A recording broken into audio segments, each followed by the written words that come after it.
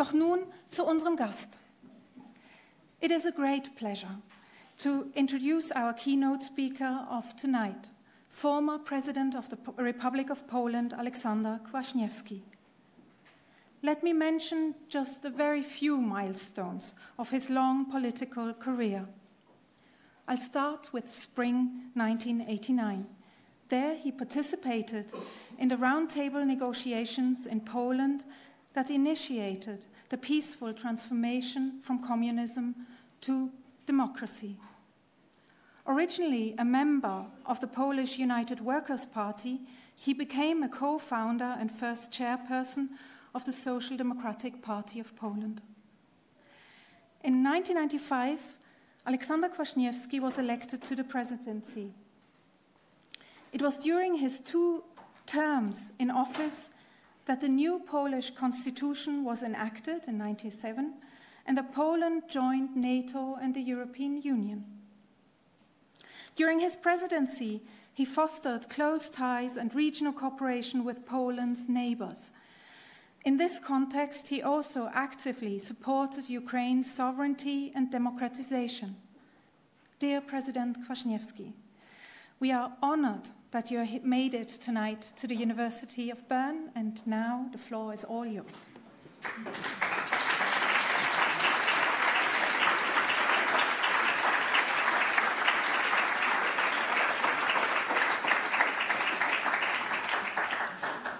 Mr. Rector, Madams Deans, Excellencies, Ambassadors, ladies, gentlemen, dear students, first of all, I'm very honored and I'm very thankful for your invitation because this year is very special for my country, for my region, and for me personally. But before I will start to say some remarks about this quite long, because 30 years long period, I want to congratulate to East Europe studies in University of Bern and University of Fribourg. 10 years is something, and I see your successes, but I can promise you that your job will be not boring. And if you will be active in these problems of my region, you will have a lot of interesting situation, changing of the situation, challenges, researches, etc. Because that is our history, and I think that is also our future. By the way, in my country, we don't like when you describe Poland as an Eastern European country, because we feel ourselves as a much more central located country in Europe, especially if you see such real geography of our continent from Lisbon to Ural Mountains. We are exactly in the center. But if you see the history of Poland and some countries in our region, Czechia, Slovakia, you see that we are for very, very many centuries, we were very much connected, much more with the West than with the East. So I think if it would be possible to change something in your structure, would be not bad to call your studies as a Central and Eastern studies, and it would be maybe my small contribution to your activities. Well, you see a man who was a witness of all these 30 years, sometimes author of something, sometimes really one of the registers of the situation, because during Roundtable 30 years ago, I was one of the leading person of these talks, of these negotiations. I was, because the structure of Roundtable was a main Roundtable, led by 2 persons, Mr. Wałęsa, leader of Solidarity Movement, and Minister of Interior, General Kiszczak, and then we had 3 main tables. One was, and that is voice of next 30 years. And 3 tables, one was for economic reforms, one was for political reforms, one was for trade unions pluralism. The main goal of this 3rd table was to re-establish Solidarność as an official trade union on Polish scene. And I was co-chairman of this table for trade unions, together with Mr. Mazowiecki, who was nominated after election 89, first non-communist prime minister of Poland, and one of leaders of trade unions, Romuald Sosnowski. So, roundtable, I'm leader of these talks. Then next events, I was leader of the party, number 2 in the parliament, Social Democratic Party. Then I was president since 1995 until 2005. I'm sorry that I will be not very modest now, but I have to say to you that I'm only Polish president who was re-elected until now.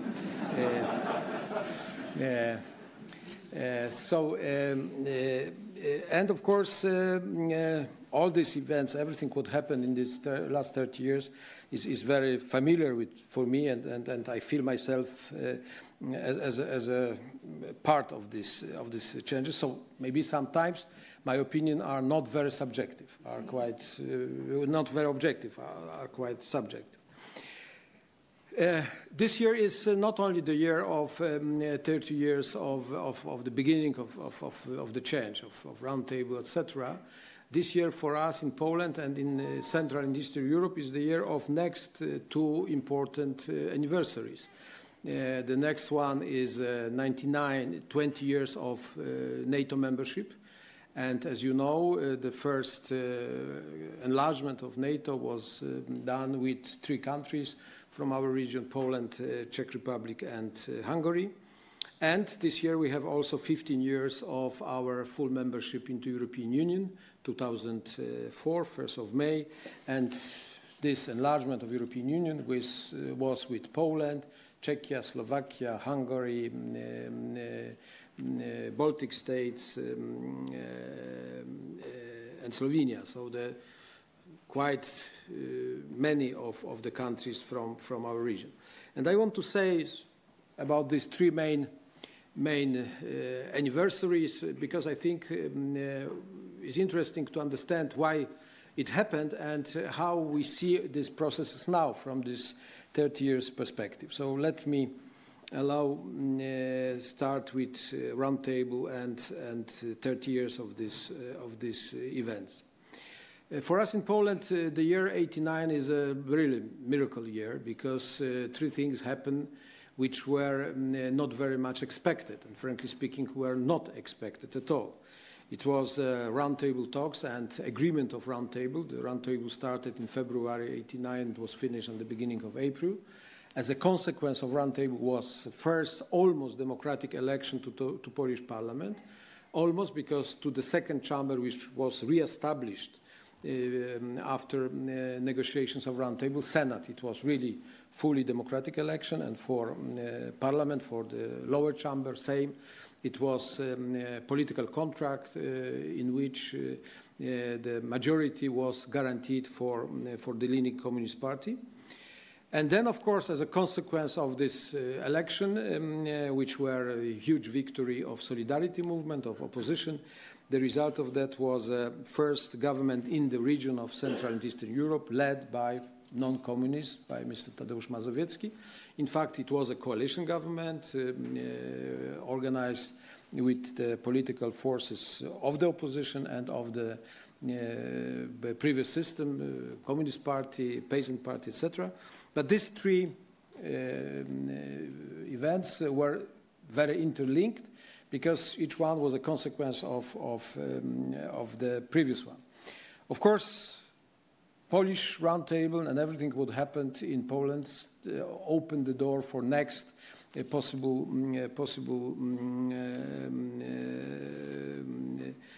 situation in the region.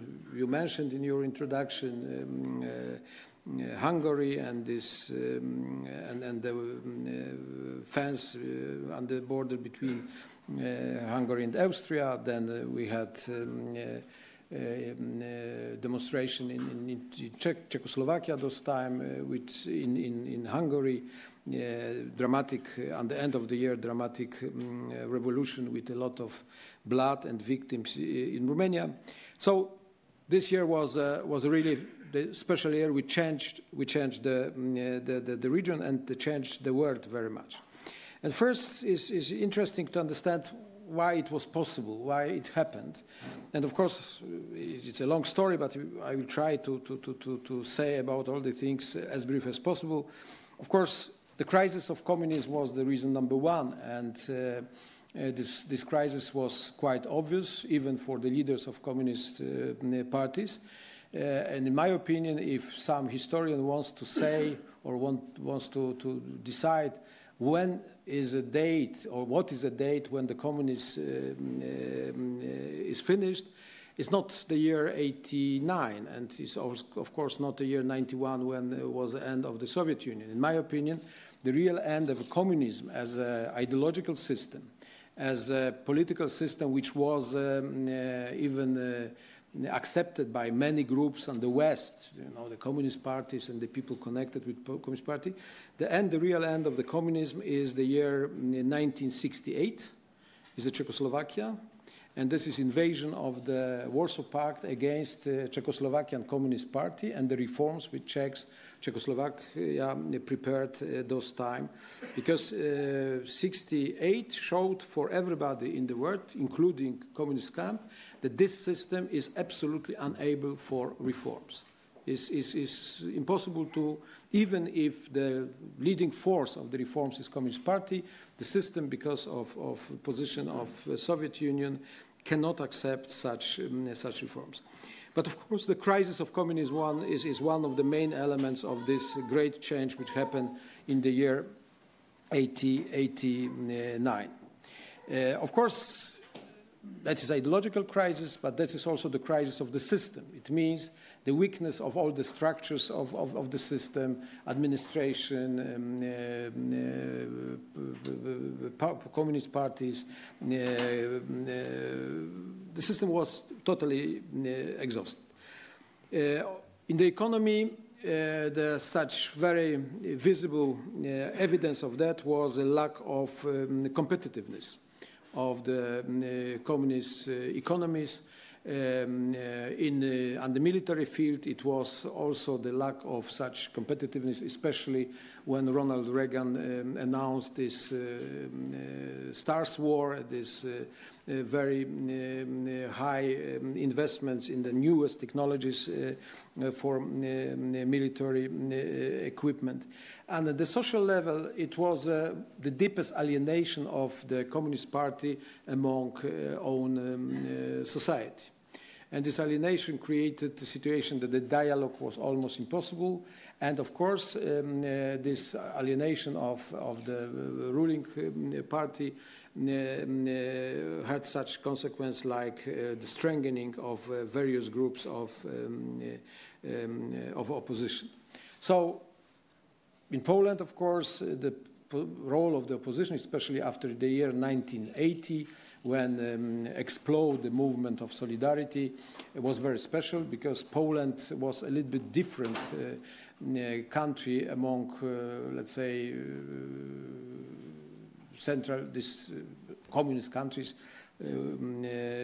because we had a lot of, from the very beginning, since 1945, in Poland, this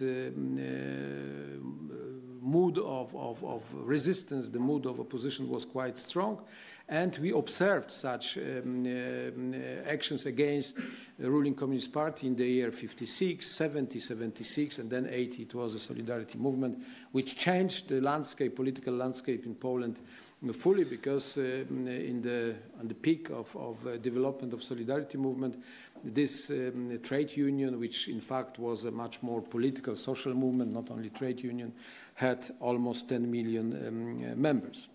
So that is something what we can describe as a situation in many communist countries, including Soviet Union, but in Poland, in Czechoslovakia, in Hungary, this situation, which I described very briefly, was quite visible.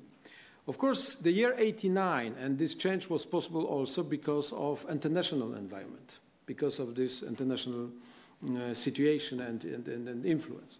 One person I mentioned, Ronald Reagan, of course, the very anti-Soviet policy of Reagan was important element, especially this fight on the field of military expenditures was very important for that.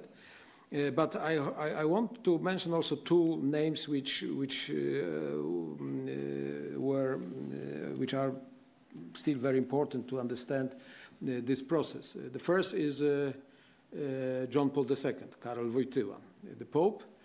He was elected exactly, I think, 41 years ago in October.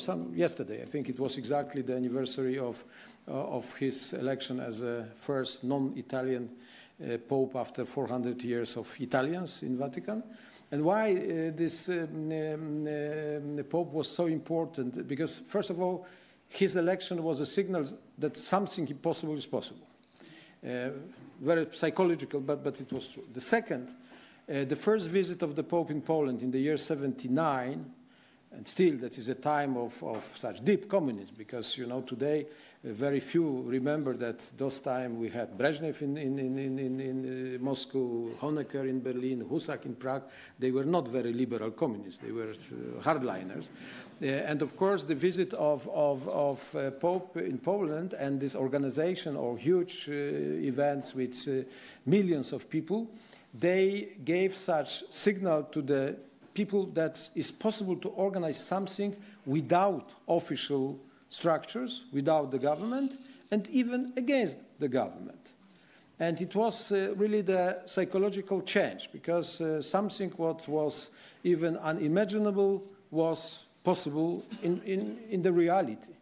And I think the role, and of course that is one element of the role of the Pope. The second, he was the strong supporter and strong advocate, especially in his international contacts, of the Central and Eastern Europe. He spoke about the necessity of the changes in this region.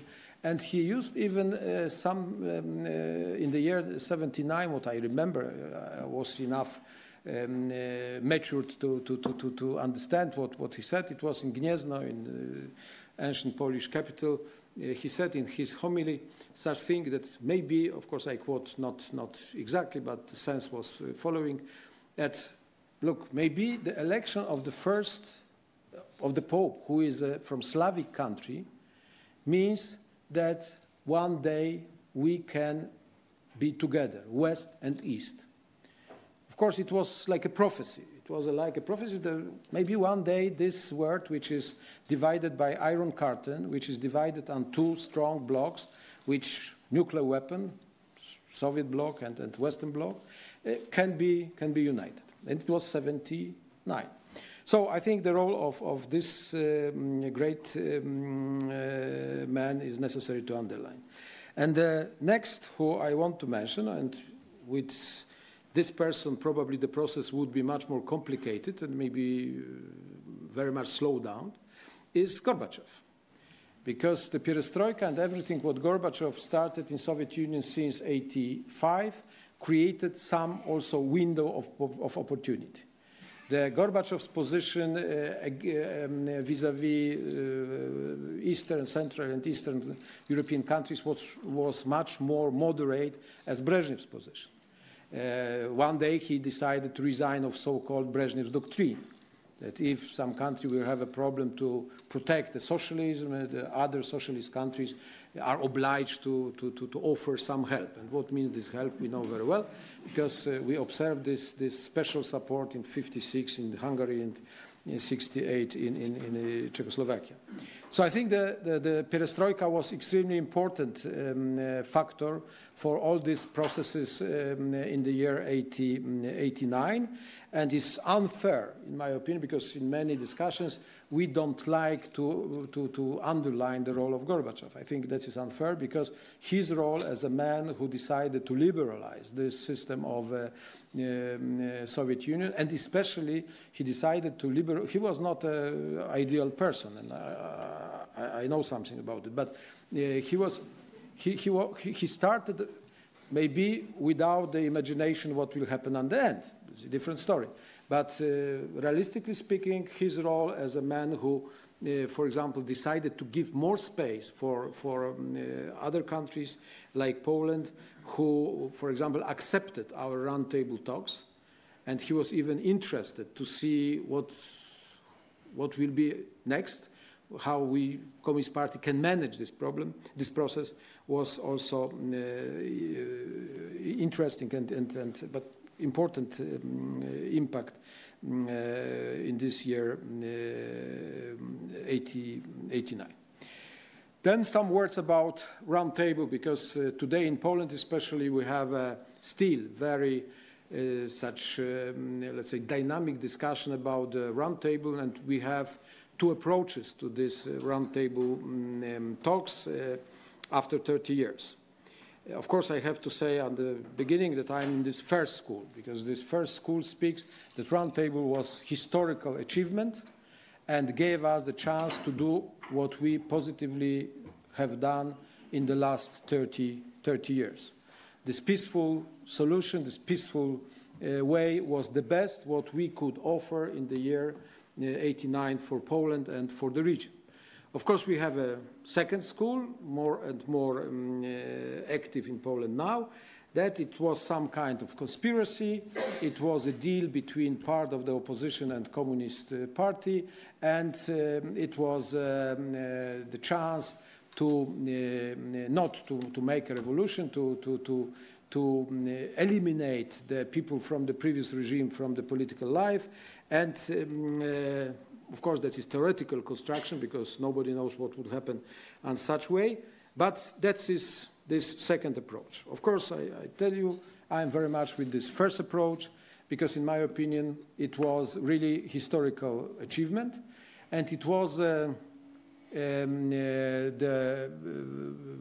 strong proof that on the both sides, on the side of Communist Party and on the side of Solidarność, we had enough wisdom, we had enough imagination, and we had enough strength to do it, because it was extremely difficult to find some kind of compromise. Why it was so complicated? Well, because of these conditions which I described earlier, but also from a very psychological point of view, because these negotiations on the round table in Poland were between oppressors and the victims. Because it was fantastic to watch. I was a witness of that two participants of this, many participants of these talks from the Solidarity side went to the palace, and they shook hands to Minister for Interior, who decided about prisons for these people, and he kept him quite long time in the prison. So psychologically, it was really difficult, because it was, on the beginning of the talks, was deep lack of trust, of mutual trust, what is quite natural. But I underline again, it was absolutely the sign of wisdom and imagination from both sides. Of course, politically analyzing the situation is necessary to say, and I think that is a good lesson for different roundtable negotiations in the world, that such negotiations are possible when two sides of negotiations are weak, not strong. Because if two sides are strong, you have a fight. If one side is strong and another side is weak, you have no negotiations. You have some kind of dictate. But if the partners are enough weak, not too much, but enough, that is a chance to find some solutions. And it happened in Poland. Because communists understood very well that time of this old system is finished, and Solidarność understood that after almost 10 years, after the beginning of the movement, they are not enough strong, they have problems, and the people are waiting for something positive. The people is not prepared for next fight, for next conflict, for next confrontation. And it was great. Then, during the negotiations, the situation was changing. The first, what psychologically speaking again, what was very important moment, the change of the picture of the of the enemy. Because spending so much time together, discussing in the spirit of common values, of common interest, you know, this picture of the enemy is changing. You see that, okay, we have a different position, we have a different own experiences, but we are ready to do something together. We are ready to find some positive compromise and also happen. And of course, what was a philosophy of this roundtable? It was dialogue. It was a clever, wise compromise. Unfortunately, in today's politics, and that is a problem not only of Poland, that is a problem of many countries. Today, when we speak compromise, the connotation of this word is generally negative, and that is wrong, because compromise really, that is a fundamental issue for our cohabitation in the world. Without compromise, probably humanity wouldn't exist today, because you know, what is alternative for compromise? It's only my interest, yes, or fight for my interest. You know, the compromise, and I think one of very important task for new generation of politicians in the world is rehabilitation of this idea of compromise, of clever, responsible compromise. But that is a little bit different story. We found this compromise, and the result of this compromise was something what is maybe sounds like a paradox, but is not, is that Polish way after roundtable talks, it was evolutionary revolution. Evolutionary revolution. Why? Because evolutionary, because the way, step by step, by the way, many steps were very, very fast, because everything what happened after the election in June was very much speed up. It was an evolutionary way. And why revolution? Because finally we achieved revolutionary goals. And, you know, you see Poland beginning of 89. Poland is country in Soviet camp. Poland has no democracy. We have ruling Communist Party and no democratic institutions. Poland has state-owned economy. And 80% of Polish export is going to COMECON countries, to the eastern countries, the countries of the bloc. What's happened as a result of this evolutionary revolution? Poland today is a democratic state. Poland has free market economy, and 80% of Polish export is going to the West, to the European Union, 40% to Germany, etc. And that is a real revolution. From the non-democratic country to democratic country, from state-owned centralized economy to market economy, from the West economically, from the East to the West. And of course, if I can a little bit to discuss with the opponents of my approach to the roundtable and the role of roundtable in our history, this people who said, no, for Poland it would be better to have revolution, some kind of revolution, because then we would have a stronger, better results, etc. I have a lot of doubts. My first doubt is that it's not proved, because nobody tried such way in our region. But when we want to go a little bit farther, not in Europe, but in some other countries, I think all revolutionary concepts, Cuba, others, were not very successful. Soviet Union as well after October Revolution. But I think that is something what is very doubtful. And second important point of my criticism is that it's necessary to understand everything what happened in the year 89, especially in this period of the first months of 89, is still in the situation of existing Soviet Union, existing Warsaw Pact, existing Soviet bloc. And in my opinion, two revolutionary moves could create a lot of tensions and a lot of well, frankly speaking, victims as well. And I don't know how much international environment for such revolutionary way would be possible in this period of time. As a last example, I can tell you, I was also a witness of very special, very unique conversation between General Jaruzelski, who was the leader of Communist Party in Poland, and George Bush, senior father. As a president of United States, he came to Poland. It was after June election. It was probably July 89. And the question, very hot in Poland, was because as a part of these changes accepted during Roundtable, we re-established in Poland position of the president, because during communist time, Poland had collective president, so-called state council. But we decided to have a president again, and there was a question who should be the president, and of course the president those time was elected by National Assembly. After that is elected in general election. And I remember very well the arguments of Bush to the leaders of opposition, Wałęsa and his advisors, help Jaruzelski to be elected president of Poland in the year 89. And the simple argument, the simplest one, argument of Bush was, we cannot destroy position of Gorbachev. United States in the year 89 were, first of all, very much interested to keep Gorbachev as a leader of Soviet Union, and they had a lot of problems with weakening position of Gorbachev.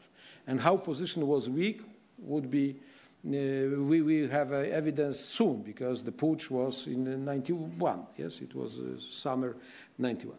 So I think this international environment also was not prepared to have such revolutionary way. So in my opinion, this evolutionary revolution was the best what we could offer for Poland for next years. Then I will say something about this 30 years as a whole. Now NATO, somewhat. Why Poland fighted so much to be NATO member? I understand that especially now we have in the world discussion, maybe it was wrong because now we have the problem with Russia, which is very much humiliated because of enlargement of NATO. Then we have such argument that Russians, Soviets, they had a promise from American side, British side, and French side that enlargement of NATO will go not farther as to the GDR because of reunification of Germany. And of course, I read such articles that probably this enlargement of NATO was one of the biggest geostrategic mistakes of the end of 20th century. I have absolutely different opinion. First of all, look from our perspective. It's not only Polish perspective of Central and Eastern European countries. We have finally our sovereignty and independence. We can decide as we want to decide. And we have quite alternatives, following alternative. To stay in some kind of gray zone means to be neutral, or to ask to be full member of NATO. And of course, neutrality was a good idea, especially in the time when the world was divided. And for example, for Austrians, neutrality was a source of many successes and of many, let's say, benefits, because to play a role as a moderator, as a facilitator, as a partner for both sides, East and West, sometimes is quite easy. But it was a time of Cold War. But after Cold War, for us the alternative was not neutrality versus NATO membership. For us it was alternative NATO membership versus gray zone. And this gray zone, especially in the first years of 90s, was extremely dangerous for us, not only for Poland, for whole region. And please allow me that I tell you as an argument, I mentioned this person now, Gorbachev. He was, it's year, I think, 2 years before our entry, 97. Gorbachev was awarded in Warsaw by a very famous Polish weekly newspaper, Polityka. And, of course, I participated in the ceremonies, and next day I invited him to the presidential palace for breakfast. And I heard his speech during the ceremonies. He was very much against NATO enlargement. So I said to myself, no, I will not discuss during the breakfast these NATO issues because I want to have a pleasant breakfast and not such difficult breakfast.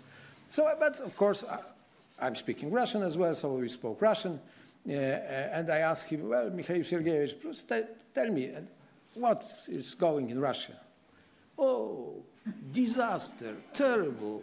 You know, nothing is working. You know, everything is stolen. Disaster. Okay. And tell me something about Soviet army. Oh, disaster, terrible. Everything is stolen, even nuclear weapon. Nobody is leading all these things. Terrible. And of course, I'm speaking briefly. And tell me something about your successor, Mr. Yeltsin. Oh, disaster, terrible, you know. Never sober, you know, the wrong decision, mistakes, etc. Okay. And then we finished the breakfast. And I said, oh, Mikhail Sergeyevich, time is over, so thank you very much. It was nice to discuss with you, fantastic conversation. We didn't say nothing about NATO. Oh, very good, that, Alexander, that you mentioned NATO. Why you are going to NATO? Why you want to be a NATO member? Gorbachev asked me. I said, Mikhail Sergeyevich, after everything what you said to me about about Russia, about Russian army, about Yeltsin, I'm going immediately to my desk and I will call to Clinton to take us as soon as possible to NATO. But that is, of course, sounds like a joke, but it wasn't a joke. It was a reality of the 90s, and it was a question. What was for us better, to stay in such gray zone with all these unpredictable events which happened in the biggest neighbor in Russia, Russian Federation, or to ask for NATO. And we were accepted. I have to say that I'm, until now, extremely grateful to Clinton, President of the United States, and Madeleine Albright, at those times Secretary of State. She was a very good partner for enlargement because she was born in Czechoslovakia. She understood our region very, very well. And I think thanks to this decision of enlargement, Central Europe, Central and Eastern Europe today is safe. We can keep this security in the region. And even what is very important as well, this region can export the security to the next region like Balkans, etc. So all these arguments that enlargement was wrong, in my opinion, are, first of all, ahistorical, but secondly, they are absolutely not right, because the alternative for this, for the lack of, or the result of lack of NATO enlargement would be some kind of gray zone with all consequences of that. I think permanent destabilization of the region. And I know that among us is an ambassador of Ukraine, but I think the Ukrainian case is a very good example. What it means to stay in the gray zone? Because I think if Ukraine would do two things, which one was done but in a different way. The first, Ukraine resigned because of the strong pressure from the world of nuclear weapon. And of course, and then you remember this famous Budapest referendum when the permanent members of Security Council of United Nations signed full guarantees for integral territorial integrity of Ukraine. It was signed by 5 permanent, China, Russia, France, United Kingdom. And you know what's happened in the year 2014. So this is first. Probably if Ukraine would have nuclear weapon, everything what we see would be impossible. And the second, I think, Ukraine in NATO means real territorial integrity of Ukraine, and it means more security in Central and Eastern Europe, means more security in the world. And that is why we celebrate today 20 years of NATO membership, and I think it was one of the most important and positive decisions of this time and during my presidency. Next point is European Union, and of course the story is maybe shorter because it was a long way, and the decision that Poland and other countries, European countries, want to be in European Union was decided in the beginning of the 90s. For us, it was absolutely obvious that because of our history, because of our links with the West, with since the beginning of Polish state more than 1,000 years ago, that is our place. And one of our ambitions is to be back in this European family. The process was very difficult, long. We started 91, we finished 2004, 13 years, but we fulfilled this process successfully. And for us, two things in this European Union were the most important. The first, values, because European Union means values: democracy, rules of law, human rights, rights for minorities, all the things. And for us, European Union was a place, and we decided, signing the treaties, that we agree with these fundamental values of European Union. And I think for construction of the state, especially during transition period, such guidelines like values of European Union is something extremely positive, because we know what we have to do, because we know to be the country with rules of law, with full protection of human rights, etc. Of course, important for us was, of course, European funds, because they help us to speed up the process of development and to overjump this gap of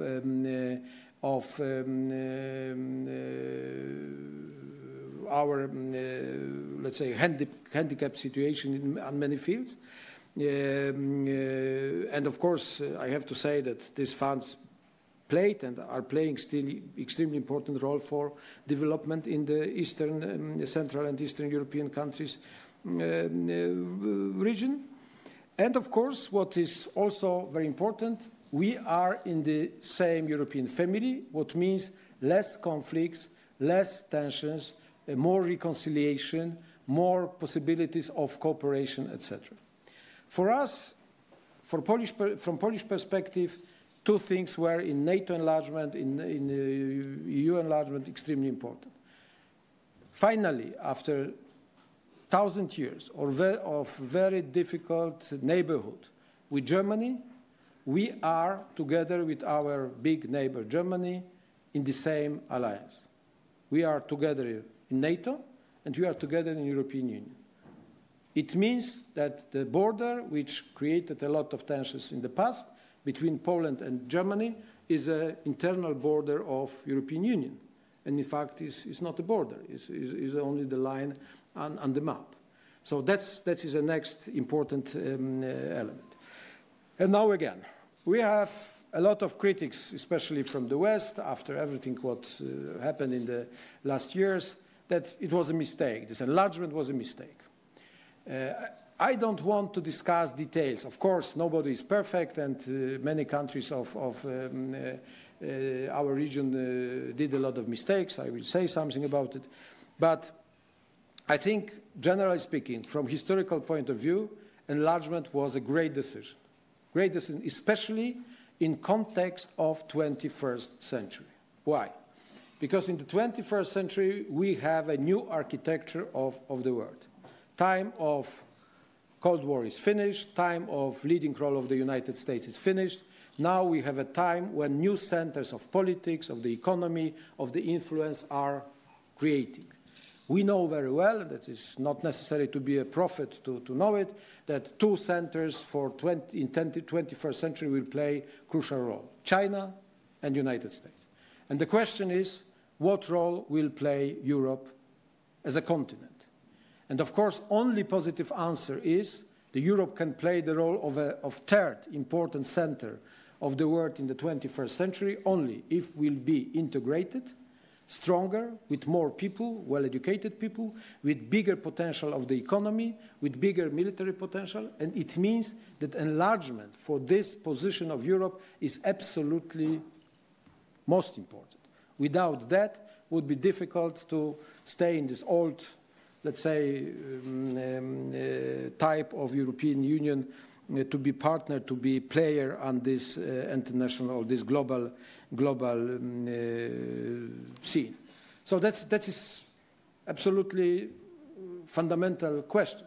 If some who wants to see Europe as an important center of the world and not only as a interesting place for tourism or something like that, we have to be integrated, united, and with this potential which Central and Eastern Europe offers. I don't speak about labor forces. I'm sure that without labor forces from our part of Europe, Western Europe has no chances for economic development.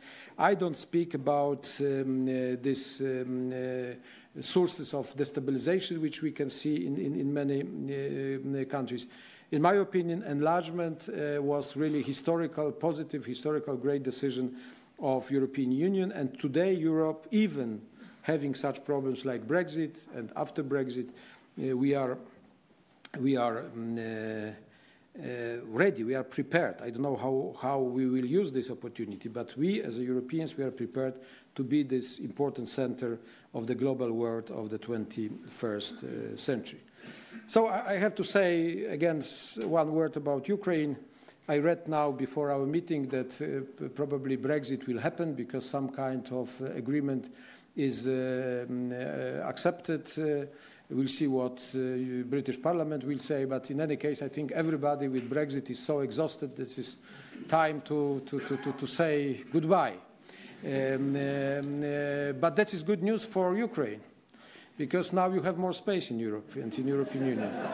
And even we were joking a little bit before the meeting that UK and Ukraine, your name starts with U, so that you can even sit on the place of United Kingdom in all these European meetings if you want, and I know that you want, but if Europe is enough clever to accept you. Okay, then next point, 30 years. 30 years, quite long time. And I have to say that this 30 years is really a success story for Poland. And I think it's a success story for our region. If sometimes you travel to Poland, to Czechia or Slovakia, you see the change. You see the different countries, you see better roads, you see good restaurants, you see good economies, you see a lot of positive changes which would be impossible in old system. Poland has probably one of the best economies in sense of development in Europe. Since the year 1993, Poland has a permanent growth of GDP quarter to quarter. It's unbelievable. And today even the growth is on the level 3.5, 3.7, almost 4%, sometimes more than 4%. Poland has a huge development of export. I said the main partners are Western countries, especially Germany. Poland has a very low rate of, the lowest rate of unemployment. Poland has quite strong currency. So that is really great success story. What was difficult, we decided to build capitalism, market economy without capital, but we didn't do such mistake like our eastern neighbors, Russia, Ukraine. We decided to make this capitalism with real capital. So we invited a lot of capital from the West, for banking system, for investments, etc. And today I have to say that of course, after 30 years, we can say that Polish capitalism has own sources of financing, but the beginning was very, very, very complicated. Poland has such success because we decided for peaceful way, this evolutionary revolution, what I said. Poland has such success because from the very beginning we decentralized our state.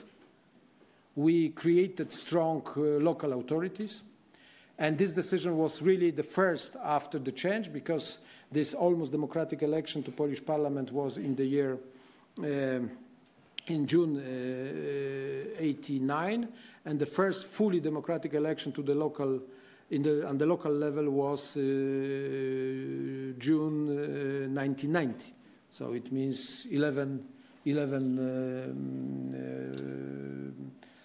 1 year after, or even something less.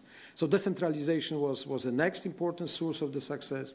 And next is Polish entrepreneurial spirit, what was surprising for many of us, including myself, because today Poland is a country with more than 2 million small and middle-sized companies.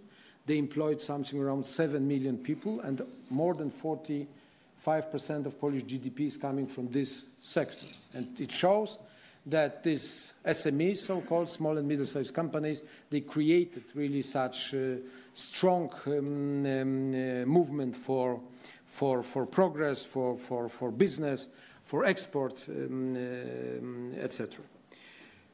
Sometimes I use this very, very visible argument to show the progress. And that will be not very nice for our Ukrainian friends, but what to say. Poland and Ukraine, we started this period of 30 years ago. GDP per capita in our countries were comparable. It was more or less the same. Today, Polish GDP per capita, per person, is almost 4 times bigger as in Ukraine. And that's his example. If you have this way, and what I didn't mention and I want, what was also a source of Polish success, that for strategic goals in the last 30 years, we had very, let's say, wide support of the political parties and from the society. We had so-called very multi-partisan support for these main goals, European Union, NATO, democracy, etc. And that was very, very important. We changed in this period many governments, but the main strategic goals stays the same. And it was our advantage. And second, and I think that is the weakness of Ukraine, that you change the governments, and each new government is coming with a new idea of strategic goals, or almost new idea of strategic goal, and that is a real problem. And then the next such very visible argument, when we started to be a member of European Union, Polish GDP per capita, to compare with German, and Germany is a very rich country, as you know,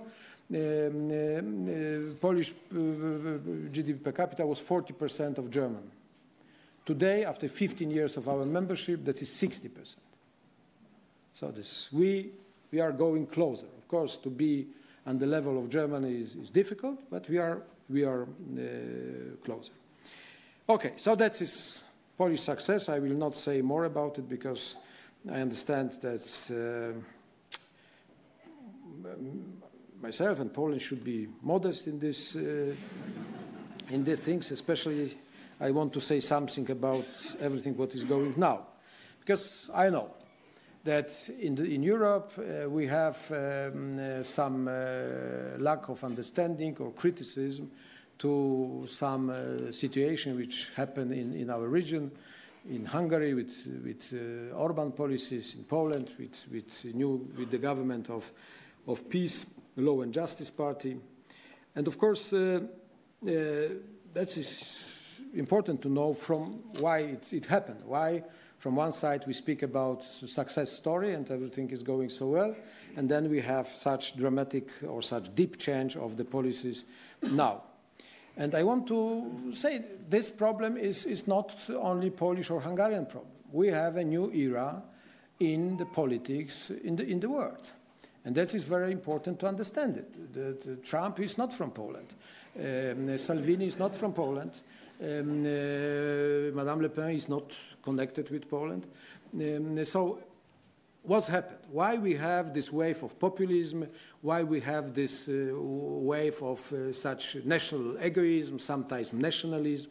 in the world, why we have these problems, which we observe also to some extent in my country. Long story again, but briefly speaking, I tell you, we have a new era in the politics. I know something about it because I was a president at the end of one era and at the beginning and the eve of new era. What means this new era? The main factors of this new era are following. First, technological revolution.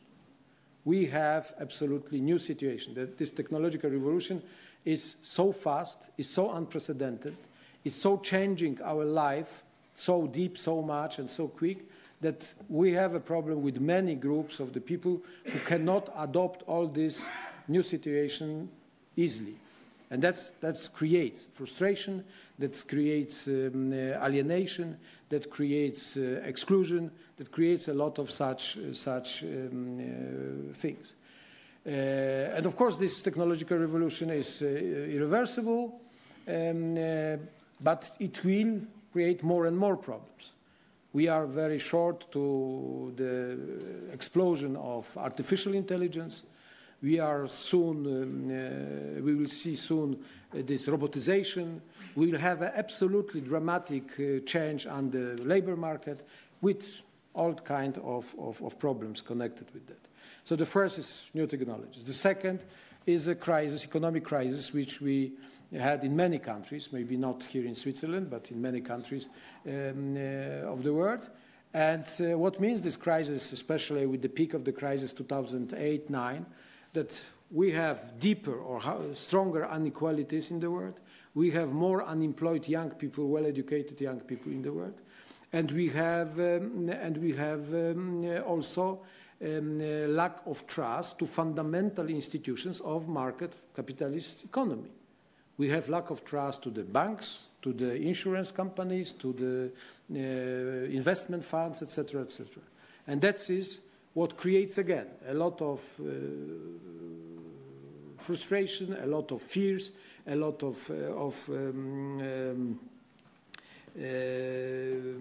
misunderstandings, etc. The third point is, of course, something what you see here in Switzerland as well, is a migration, which creates also a lot of fears. Also is a problem because how to manage this issue. And the problem with migration is even more complicated because migration is also a irreversible process. Because if from one side you have countries with higher longevity, the people are living longer and longer, and the problem with the people on the labor market, and from other side you see the demographic boom in Africa and Asia, so it's absolutely obvious that we will have these tendencies, this migration for very, very long time, maybe forever. But that it creates again a lot of fears, a lot of disappointments, frustration, etc. And next point is a crisis of traditional democracy, of our style of communication. I think that is something what today all old parties finally understood, that we have no chances to find the contact with the voters using all methods. Political parties, some debates, some meetings. Ukraine today is a very progressive example because the success of President Zelensky is a absolutely strong argument that new era means new type, new style of communication between politicians and the voters. And I think that is the next difficult problem. And I think all these things created this situation that old parties, old type of politicians, so-called mainstream politicians, they have problems in confrontation with this new type of politicians using these new forms of communication. Because these processes are irreversible, in my opinion, it's necessary to prepare for this new era. And I guess that we'll see more and more politicians understanding this new era and using these new instruments. But of course, I said all these things not to find some nice excuse for something what is unacceptable. Because I think understanding this new situation, understanding new era, understanding new communication, we should say, and I say as a former president of Poland, we are obliged and we should be determined to fight and to protect these fundamental values of our societies, of our life, of the world which is so-called democratic world. It's necessary to protect democratic values, it's necessary to protect human rights, it's necessary to protect independence of judiciary, it's necessary to protect rights of minorities. We are obliged, not only because we signed the treaties of European Union, but because that is the fundament of our civilization. This is a fundament of the civilization of the West. And that is what I would like to say to Mr. Orban, and what I'm saying very often when I'm speaking in Poland. I'm giving interview or I participate in some discussions. We should protect all these values, and of course we should respect also the rules of democracy, that during one election we have one winner, next election we have a different winner.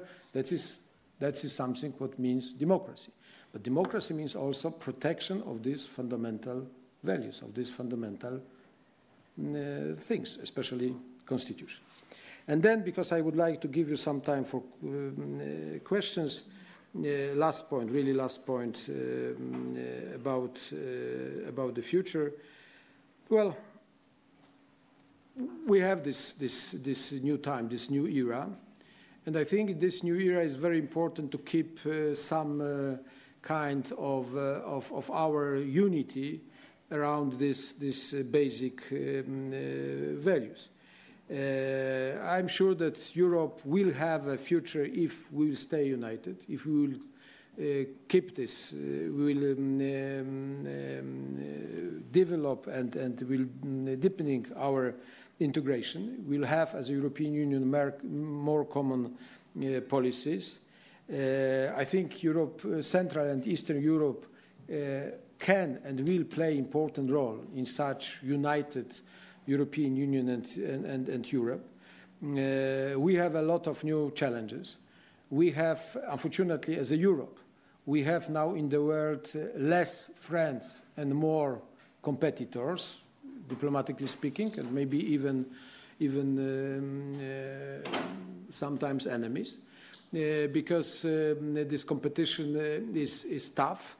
And if you see new politics of United States, you see that for America, Europe today is no longer such source of common history, of American roots, etc. It's much more the element of the strong competition in many fields. Chinese, they see Europe as well as a, first of all, competitor. So I think if you want to not only survive in such world, but we want to develop, we want to protect our heritage, we want to protect, we want to create good life for next generation, it's necessary to be united, to face all these challenges together, because majority of the challenges need such global approach: climate change, technological revolution, migration, security, fight against terrorism, etc. And I think we should do it, and the contribution, the role of Eastern and Central Europe should be in all these processes much stronger as now. And I hope that also my government, the government which will continue the job, because last election in Poland finished last Sunday, gave this strong mandate for Law and Justice Party for next 4 years. So I think that this understanding will be deeper, and Poland will be back in this mainstream of such thinking about future of Europe. And of course, speaking so much and about this European unity and European integration, I have to say that we know that we can count on Switzerland as usual. I don't argue now, and I will not campaign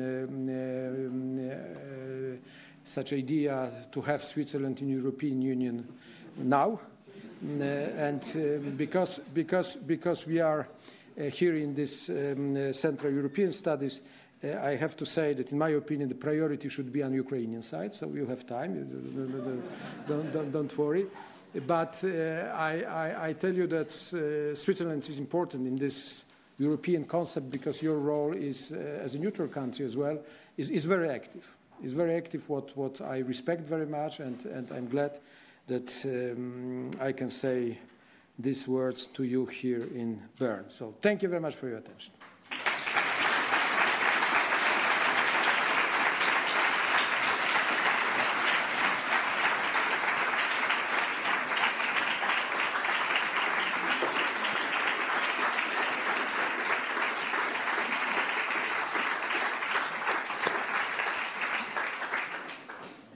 Yeah, we would like to thank you very much for your talk and your thoughts about 30 years of change in Central and Eastern Europe. I totally agree.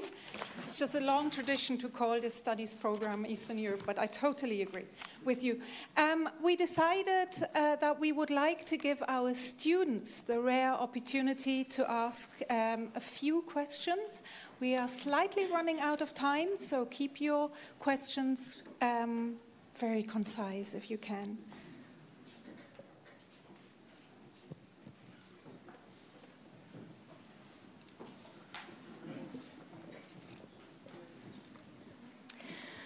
Looking back at the year 1989, and with you after these almost 30 years reflecting your thoughts, would there be something that you have maybe made differently back then? Well, yes, of course, that's a good question. Unfortunately, a little bit too late.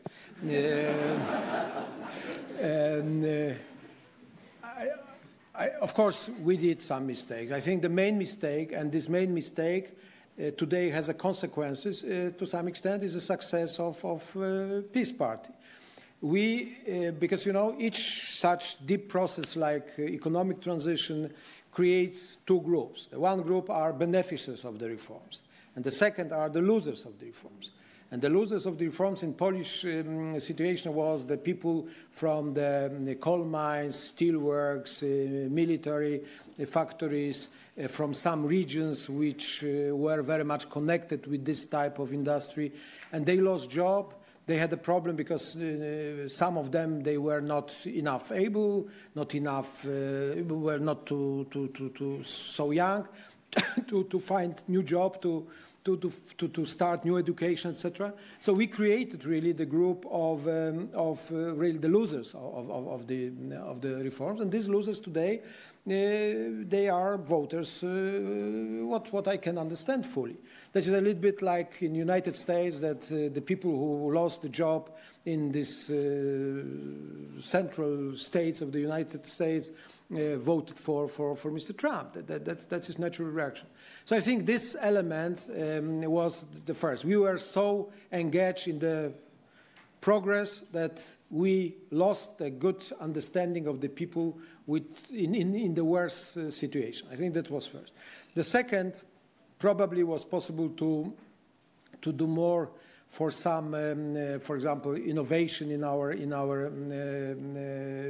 economy, or some more social programs. What was extremely complicated because the situation of budget in this period, 89 and after, was dramatic.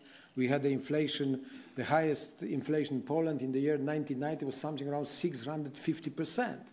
650%. You know, today we have inflation 2.7%. But the answer is, of course, something was possible to do better. And still we analyze this let's say, mistakes, maybe not, but weaknesses. But I have one excuse for that. And please remember, but that is very important. We started the process which was absolutely unprecedented, was unknown. If you want to read the book, how to go from primitive capitalism to the most developed capitalism, to the welfare state, etc., you can find thousands of books in all libraries of the world. Some of authors were awarded by Nobel Prize. But in the year 1989 and 1990, we had no one book in the world, no one book, how to go from the communist system with state-owned, centralized economy to the market economy. It was no one book about it. And all these, now we have a lot of books, but these books, that is a result of our job, our efforts, our mistakes, suffering of the people. That is the result. So I understand, and for example, such very typical discussion in Poland still, because Polish government, first Polish government in this period decided to organize in the economy so-called shock therapy. The author of the shock therapy was Minister of Finance, Deputy Prime Minister Leszek Balcerowicz. And he has a lot of critics now in Poland that the shock therapy was, some even the strongest critics speak that it was a shock but without therapy, you know, very, very tough critics. But frankly speaking, if you see the countries surrounding us, Ukraine again is a good example. I don't know if such not shock therapy would be better. If this therapy would take not 1 year, let's say, but 10 years, would be better. I'm not so sure. Of course, we have no evidence. That's a theoretical discussion. But in my opinion, still, of course, probably, what I mentioned before, something would be better. We should do better. But I think that is something what if you see results after 30 years, we can justify it. We can justify it because it was a pioneer way. It was absolutely pioneer way. Through unknown territories with mistakes, but first of all with a lot of efforts, with a lot of determination, with a lot of such positive spirit of the people. Because without that, it would be impossible to achieve. Next, please. Thanks a lot. Dear Mr. President, I would like to ask you, because you mentioned you're kind of optimistic about Poland's future. What do you think about chances for Polexit? After Sunday's election, do you think peace will trying to pursue the Polexit? Yeah. Well, I think, no, I don't believe in Polexit. I tell you why. Because still in Poland, the huge majority of the people, something around, or even more than 80%, are in favor of European Union. So I don't believe that in Poland, because of the public opinion, it's possible Polexit. In Polish referendum, because you know Brexit was organized after the referendum. If you want to organize referendum in Poland about Poland stay or leave, I think today the result is 80 to. 6% is in favor of leaving. So no chance. The problem is different, I think, and that is my criticism to my government. I think Poland should be in the mainstream of European Union, especially now after Brexit, because Poland is expected even the partner for France and Germany to decide about the future of Europe. The politics, Eurosceptical politics of today's government, I think is not the best. Yeah, but I hope that in the second term of this government, they will, let's say, they will maybe not fully change this politics, but they will understand much more that we have place not on the margin of European Union, but in the middle of the process. Of course, we have one real problem to be in this leading group of EU, that is a euro currency, the Eurozone. Poland is not in Eurozone, and I think practically, even if we don't like to speak about two-speed Europe, so we have to some extent two-speed Europe, because we have Eurozone and we have non-Eurozone countries. I'm very much in favor of Eurozone and Poland in Eurozone, but this government has different opinion. Of course, they have mandate to make this politics, but I think finally Poland will be in Eurozone as well. It is a question of time. But Polexit, that cannot happen. And last point, I tell you, I think if some who in Europe now, after all experience from United Kingdom, wants to make some kind of exit, let's think twice or three times about it. Because that is something what is a massacre. You know, if you see what happened in the United Kingdom, that is the best argument that let's not do it. And I tell you, of course, for UK that is a difficult process, because that is divorce after 40 years of marriage. And that is a mistake, because this year I will celebrate my 40 years of my marriage. And I tell you, divorce, it would be the most stupid thing what I could do. Yeah, that is a wonderful... But this is also a message for young people. You know. I think we have nothing to add here. Yeah. We are running out of time, and since we want to open the doors for 5 minutes to get some fresh air in and welcome our guests for the roundtable discussion, we would like to thank you very much, and we hope the students can approach you later on as well with their questions. It was truly very, very interesting, and we thank you very much for having you here. Thank you.